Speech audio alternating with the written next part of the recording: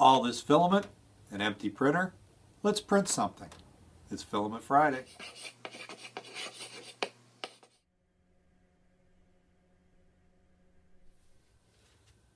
For this week's project, I wanted something to hold small pieces of wood when I use my chop saw.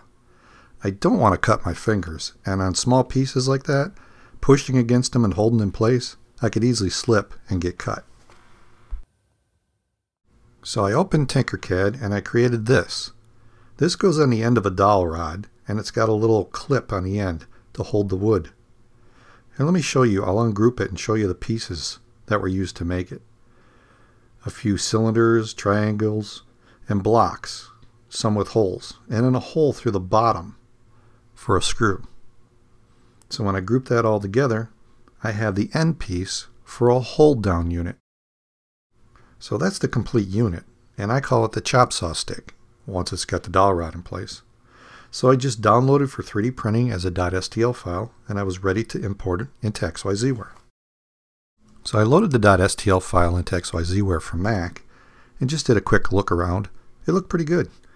I didn't see any gaps or holes or anything that the slicer might have a problem with. So then I clicked on Export, and I chose large 50% fill, a 0.4 layer height, a thick shells, and a fast speed so this thing would print pretty quick. And then the slicing began. So after the slicing was done, I took a look at it, and everything looked as expected. So now I clicked on the info box to verify things.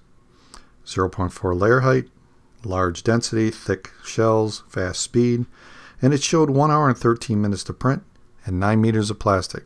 So this was going to print pretty quick and not use a lot of plastic, so that's cool. So I clicked print and sent it off to the printer.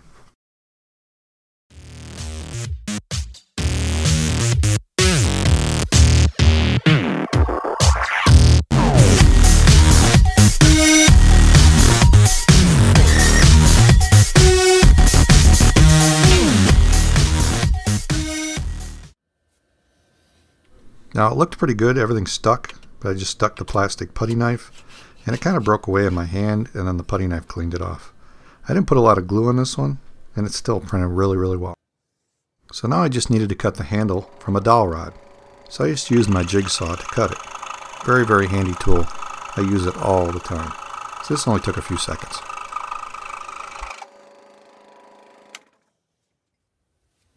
So now I just needed to assemble it. I had the dowel rod, the end cap, and it fit over nicely. Then I just pushed on a little black screw and screwed it in place. I actually used a drywall screw here, but just about any screw would work. So once I tightened it up, the tool was ready to use.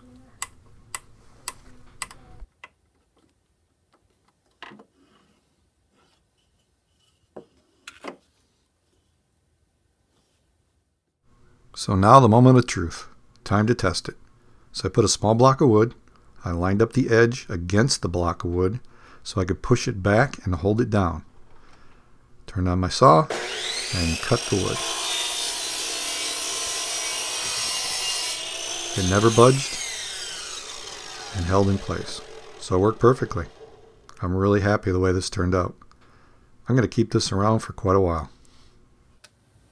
So that's it for this week's Filament Friday. This was a little different than normal. I didn't just pull something off of Thingiverse. I actually designed it. And I thought this was a fun but practical little 3D print. And I certainly don't want to cut my fingers, so this is very handy.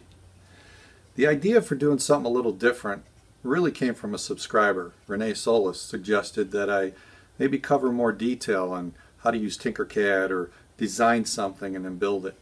And I thought, you know, that really wasn't what Filament Friday was originally about, but then as I thought about it more, why not? I love doing that. I love designing something like this and then printing it out and making it work.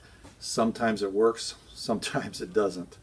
So I don't always have time to make it work for Filament Friday, but where I can, I'm going to try and do more of this. So if you have an idea for a project that isn't too difficult or something you want to see designed that you can't find on Thingiverse, maybe shoot that in the comments below. Now if you want more detail on how I designed this in Tinkercad, mention that in the comments below. I've thought about doing a series of videos on using Tinkercad on how to design 3D products.